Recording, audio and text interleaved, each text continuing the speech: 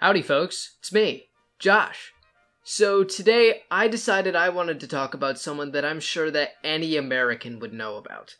A man who's become so infamous that a statue commemorating his deeds doesn't even mention his name. A name that's become synonymous with treason. But today I want to explore how this happened. How a man who would have become a hero instead became a villain. How one of the nation's most promising leaders ended up turning his back on them. How he ended up becoming Benedict Arnold. Benedict Arnold IV was born on January 14, 1741 in Norwich, Connecticut. He came from a prominent New England family, with his great-grandfather, Benedict Arnold I, serving as colonial governor of Rhode Island. His family had him sent to a private school, hoping to eventually send him to Yale, but it wouldn't be long before things took a terrible turn. In the span of 5 years, from 1750 to 1755, 3 of Arnold's siblings died from yellow fever, with only him and his sister, Hannah, surviving. His father became incredibly depressed, turning to alcoholism, and his family went into debt. Arnold's mother, who he grew a close relationship with after what happened with his father, had to pull him out of school, but still managed to get him an apprenticeship in merchandise. The previous year, in 1754, disputes between Britain and France in the Ohio Valley led to the outbreak of the French and Indian War, known outside of America as the 7 Years' War. And so, when the military came to Norwich requesting volunteers, Arnold decided he wanted to go out and fight. His mother, on the other hand, not wanting yet another kid to die, said no, wanting him to complete his apprenticeship instead. However, 2 years later, in 1757, Arnold managed to successfully enlist in the New York militia, and deserted. Twice. Not off to a great start. He went back home and decided to just put up with it and finish his apprenticeship. In 1759, though, Arnold's mother died, and his father in 1761. Him and his sister were on their own now.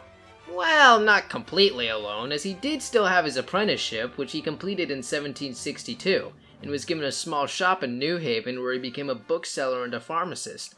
He became very successful and managed to buy several ships that he used to start trading in the West Indies before marrying his first wife, a woman named Margaret Mansfield, in 1767, though she would ultimately end up passing away in 1775. And so, Arnold would end up becoming one of the most successful merchants in the region. One of. Benedict Arnold had a very high self-image. He thought the world of himself. And so, whenever something happened or he made a choice, he only really thought about how it would affect him. And so, when the Sugar Act of 1764 and the Stamp Act of 1765 began to hurt his profits, he decided to fight the British laws and joined the Sons of Liberty. After the battles of Lexington and Concord in 1775, the American Revolutionary War broke out, and Arnold, now a captain in the Connecticut militia, decided to lead a force to Boston in order to help the siege there. Along the way, he learned of the potential held by capturing a fort in upstate New York called Fort Ticonderoga. And so, after the Americans won the siege of Boston, now Colonel Arnold rode out in order to attempt to take the fort. Along the way, he ran into some guy named Ethan Allen who just so happened to have the exact same idea.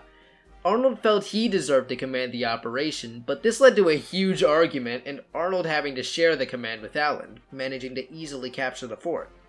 A few months later, Arnold pushed for an invasion of Quebec, and when Congress approved of it, he expected to be put in charge of the expedition and was outraged when he wasn't. The expedition failed, but due to his strategic skill, Arnold would be promoted to Brigadier General. In the summer of 1776, his boss, General Horatio Gates, put him in charge of a naval fleet in Lake Champlain in upstate New York. General Gates gave Arnold explicit orders not to attack any ship without being attacked first, but when Arnold learned of a British fleet on the north side of the lake, he, thinking he knew better than Gates, decided to go out and attack the fleet, ultimately failing. His efforts delayed British attempts at invading upstate New York, but he disobeyed his orders in the process, which didn't reflect well on him. By the beginning of 1777, Arnold had requested a promotion to Major General, which Congress refused, giving it to other officers instead. And so Arnold's pride boiled over into envy of his fellow officers and a feeling of betrayal by Congress.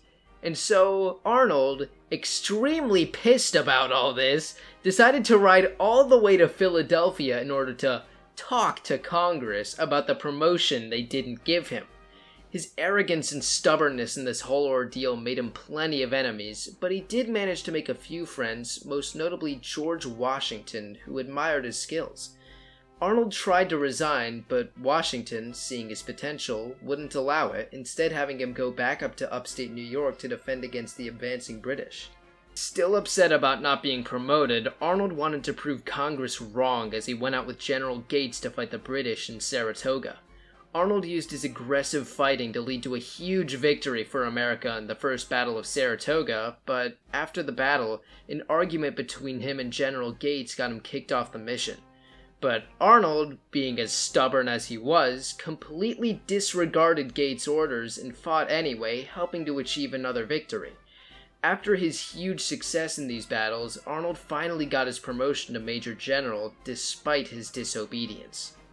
During this time, Britain managed to capture Philadelphia, but after this defeat, and France subsequently joining the war, the British felt they had to evacuate, and Benedict Arnold was then put in charge of the city. Arnold hung around the locals, particularly the elites, who held pro-British sentiment. One of these elites, an 18-year-old named Peggy Shippen, would become his second wife on April 8, 1779, as his first wife died 4 years earlier. Now in charge of Philadelphia, Arnold, once again only caring about his own desires, decided to profit off of his position, which led local politicians to become very suspicious of him and even start to press charges. His conduct was so poor in Philadelphia that George Washington, one of the only people that actually liked Arnold, felt the need to write a formal rebuke of his actions, calling them imprudent and improper. Arnold was fed up now. Instead of correcting his mistakes, Arnold saw Washington's comments as betrayal. And so, through his pride, as well as the influence of his new friends, Arnold decided to try to get revenge on the people he believed had wronged him. He resigned his post in Philadelphia and came up with a plan to give Britain control of the Hudson River, splitting the colonies in half. He gained a position in charge of West Point and began communicating with the British in order to surrender the fort to them. However, his plan was discovered by the Americans and Arnold was discovered as a traitor. When Washington heard about all this, he was deeply upset. Arnold wasn't just a fellow officer, he was a friend. And now it would have to be his duty to capture the traitor, the man he used to hold in such high regard. Arnold managed to narrowly escape capture before he would then join the British Army as a brigadier general, fighting his own people. He went down to Virginia where he captured Richmond in December of 1780 and began raiding the area.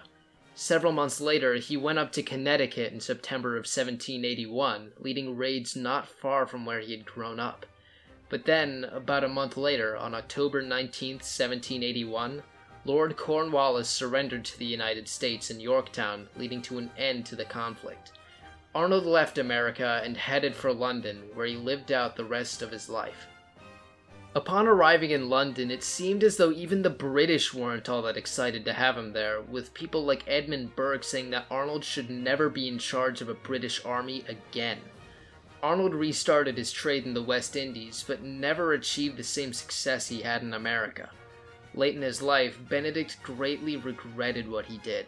He felt an enormous shame as he knew that he was a traitor, at one point saying during a visit from Talleyrand, "I am perhaps the only American who cannot give you letters for his own country. All the relations I had there are now broken. I must never return to the States." And in 1801, while on his deathbed, he reportedly said, "Let me die in this old uniform in which I fought my battles. May God forgive me for ever having put on another." Arnold has been remembered as America's most terrible traitor, a man who believed in the ideals of the American Revolution, but turned his back on it. But is that really accurate? Arnold never really cared about America. He never cared about his people, nor about liberty. He only ever cared about himself.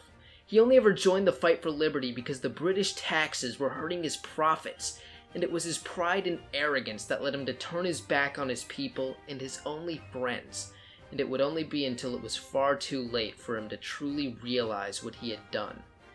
It's ironic that the man who only ever cared about his own image and reputation would end up becoming one of the most hated men in American history, ending up with his legacy as the American Brutus. So I hope you enjoyed today's video. If you did, make sure to stick around for more. And hey, you can also maybe subscribe or something.